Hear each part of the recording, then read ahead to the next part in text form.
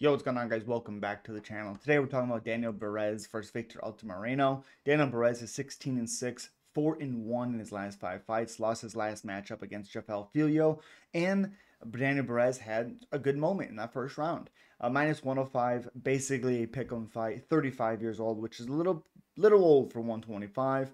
5'6" with a 66-inch reach, fighting Victor Altamirano, who's 12-4, 2-3 in his last 5 fights. 2 losses against Tim Elliott, which was decently close, and then Felipe dos Santos, which Victor Altamirano absolutely won that fight. Minus 115, again, slightly more of a favorite.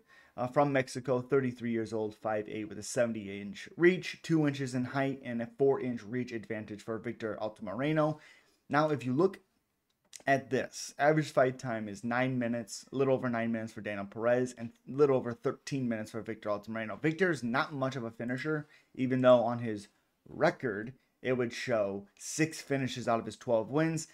You know, in the UFC, he has 2 wins, 1 by finish, 1 by decision. He's lost 3 decisions. He's a decision guy. Now he was able to finish Daniel Lacerda, who he hurt with some big shots. Actually got caught in that matchup, if I'm correct, also by Lacerda. But yeah, not much of a finisher in the UFC. Now Daniel Barez, even though he did have good moments against Filio, he has 13 finishes out of his 16 wins. He's made a decision 6 times and being 50-50 in those. 1 unanimous and 2 split/majority decisions. Lost 2 unanimous and lost a split decision. So, again, fought Carlos Hernandez actually in the Contender Series back in 2021.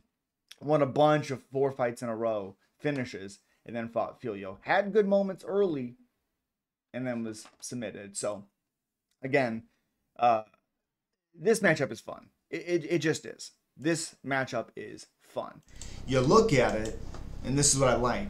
For Barez, so strikes landed per minute is 3.880 to 4.55.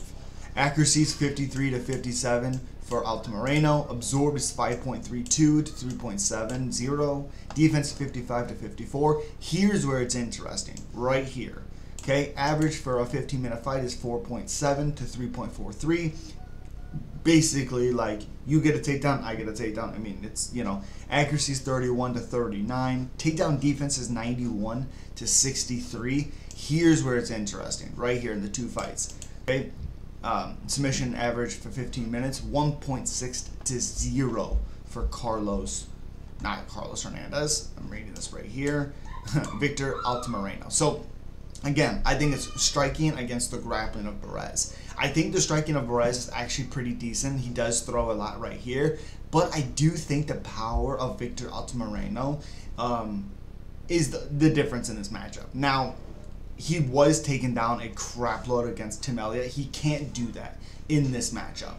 I like Victor Altamirano in this one. I think his power and his awkward striking actually gets him the win. I think he actually finishes Daniel Barez. But if Victor Altamirano's takedown defense, it says takedown defense is 63%. So again, that's why it's interesting. But again, he has the better takedown defense.